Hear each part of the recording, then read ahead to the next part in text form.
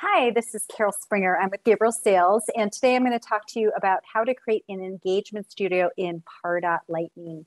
So first of all, how you know you're in Pardot Lightning is if you go to your waffle here, go to View All, and might be two Pardots. The one that says B2B Marketing Automation underneath it tells you you're in Pardot Lightning. I actually renamed mine Pardot Lightning to make it very obvious. So I click on that. And these are all called apps. So this is my app dashboard. So here's my Pardot dashboard. And Engagement Studio is our nurture program, and it is an automated program. So it is in the automations area.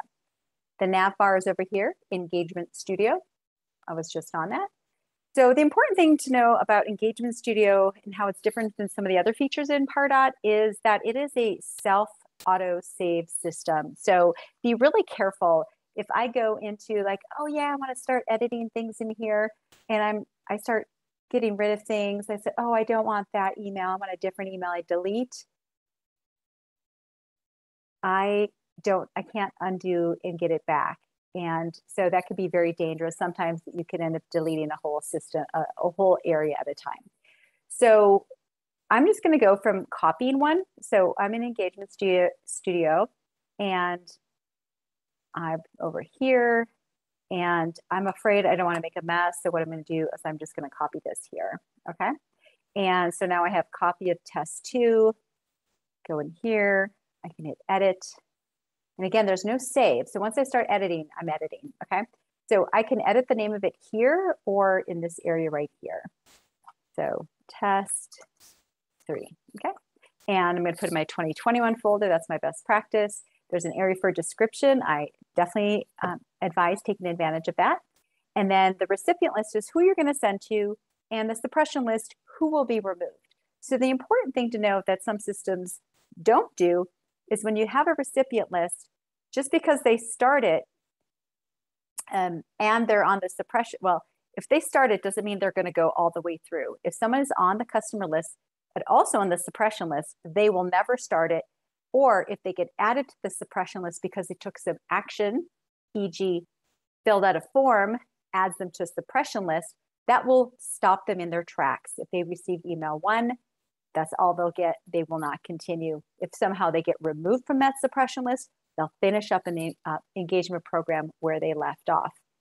Okay, and so we have some decisions here. What days of the week do we want to send these? I want to send it Monday through Friday. That's my best practice for most of my B2B clients. And I can change the time. I want to have it start at 6 a.m., no problem. And just note what time zone you're in. And please don't hit this until you have studied up on this. This could make people go through the program every day. So it takes some understanding to be able to allow this. So pretty much always keep that unchecked.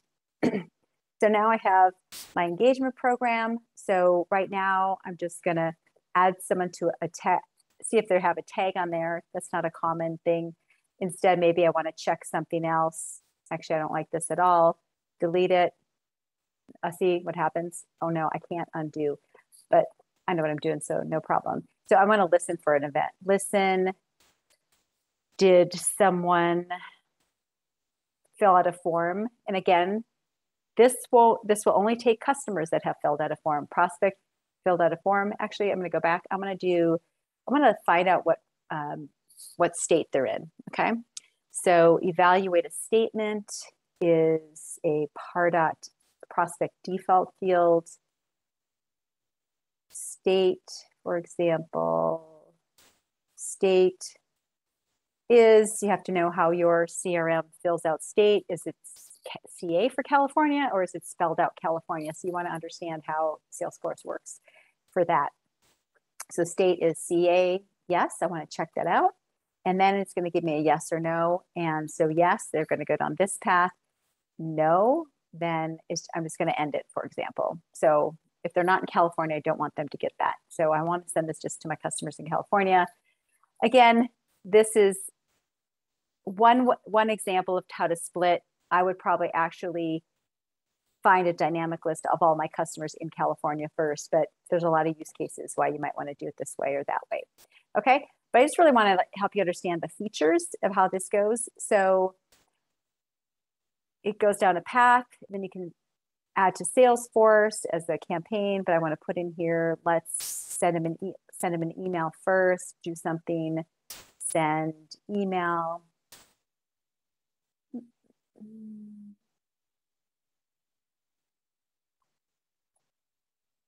And you can just leave it empty. So I want to send an email right away, maybe to everyone. And then I want to see if they're in California. And then maybe I'm going to send them something else, add them to a Salesforce campaign, for example. I want to create a task. There are tons of things you can do. So when you have time, just go through and look at all the options of everything that you can do. Assigning to a user is what triggers a brand new Pardot prospect to go into Salesforce. And you can just look at all these different options for yourself. Okay, and really I like to keep this as simple as possible. So the more you can do in the list, the dynamic lists are extremely powerful. Pardot dynamic lists can look at any field in leads, any field in contacts, custom and default fields. It can look at account fields, and it can also look at default or custom fields and opportunities. So again, very, very powerful for both building lists to send to and to suppress, okay? So when it's time to test this, you just go here, and this helps you understand like what date these emails will go out, okay? So I'm gonna make a decision here, yes, and the email is gonna go on the 8th, and everything else is gonna happen the same day. So I'm not doing any waits except for this tag here. And the reason I put this tag in here is maybe I later at some point, I'm going to want to decide to add some additional actions in this campaign. I don't want to have to rebuild it.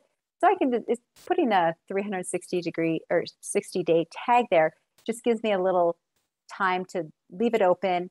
And then when I go back to build it, I say, okay, now I can go, okay, now I want to send another email. Maybe I didn't have it ready.